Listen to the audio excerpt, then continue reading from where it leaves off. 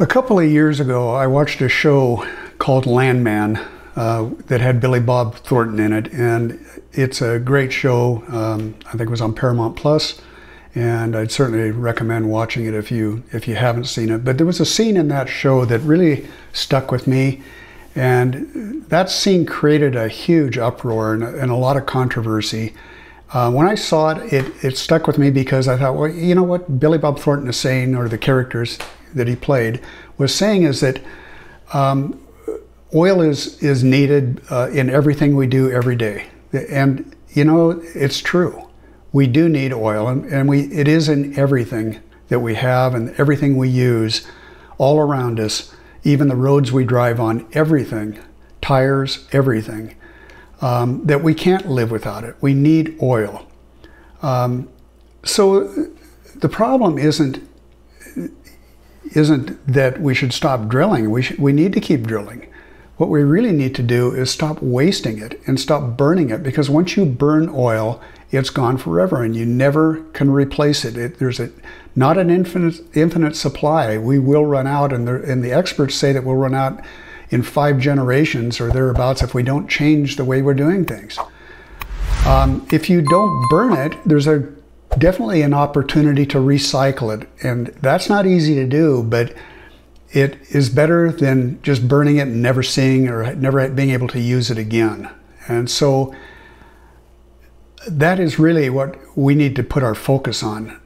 The thing that surprises me, getting back to the EV business, is what surprises me is that there's a lot of EV haters out there. There's a lot of people that just don't like EVs and they're dead set against them. And it's hard for me to make sense of that, why they would feel that way.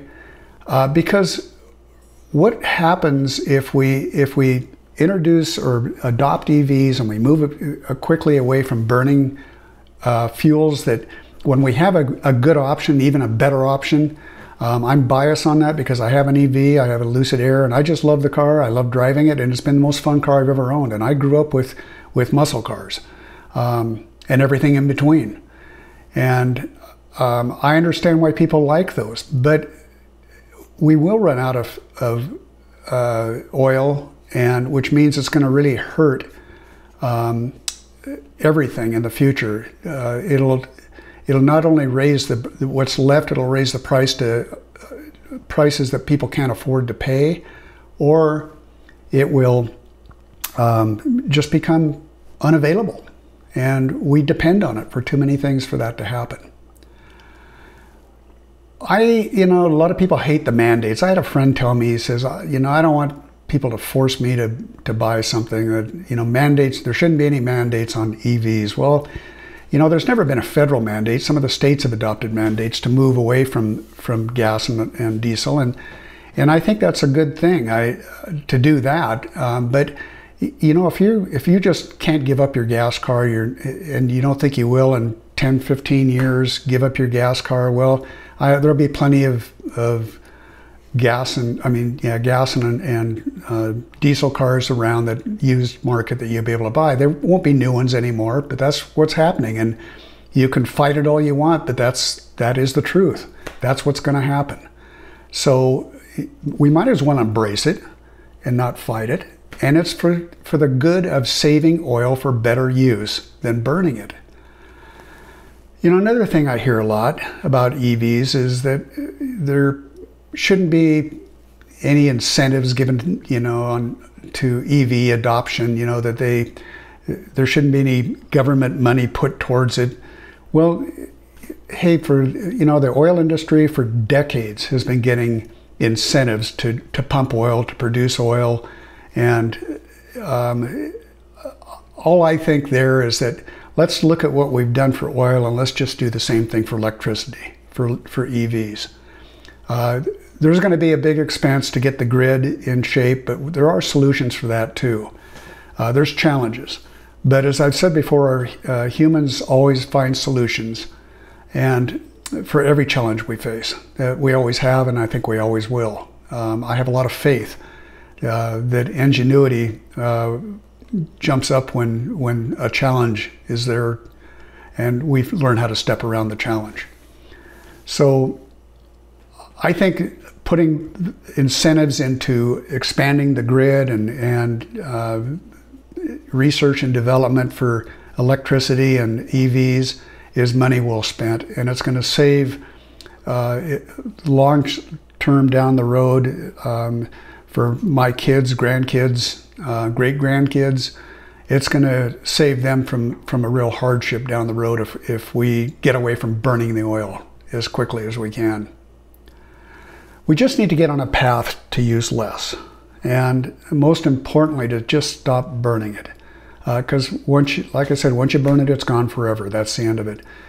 There's many other uses for oil as far as being recycled, and I think that that's something that incentives to improve recycling, or looking how we can reuse products that are made out of oil so we can reuse them instead of burying them or being tossed in the garbage. I think that is a worthy goal for us to spend money on to conserve the oil that's left in the ground.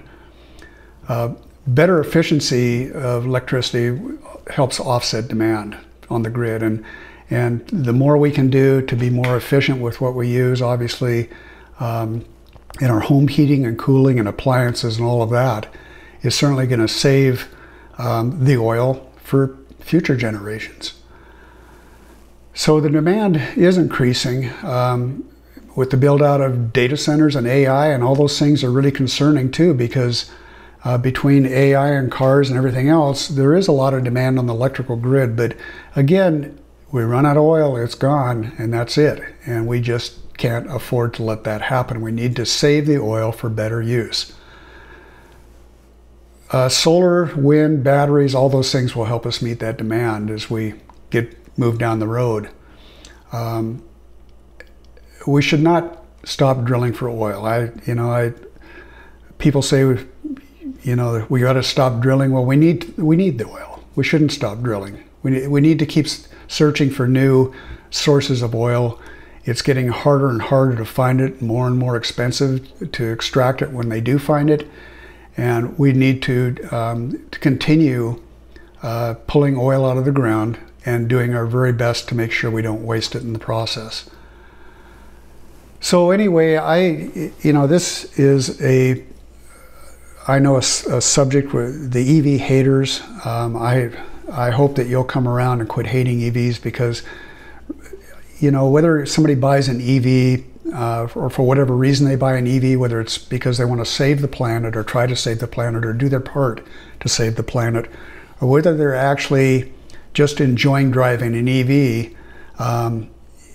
they are helping conserve the oil for future. And I hope that everybody will move faster than slower towards EV adoption. But I know, being realistic, that probably is overly optimistic, that it'll happen in the next 5 years, but in the next 10, I think it will. Next 15 for sure. And I think that's a great thing for everybody. So anyway, I hope that you will post your comments down below. I'm curious what you have to say about this. If you're an EV hater, I see a lot of the comments, some people just hate EVs, and that's your right to hate EVs, but I think you should maybe step back and look at this from a different angle, and maybe you won't hate so much. But I hope you'll, if you have comments, post them below, and I hope that you will press the like button, thumbs up button if you felt this video was valuable, and if you want to see more, please hit the subscribe button. I'm focused on subjects like this, and I hope that you'll come back and see me again soon. Thank you very much for joining me.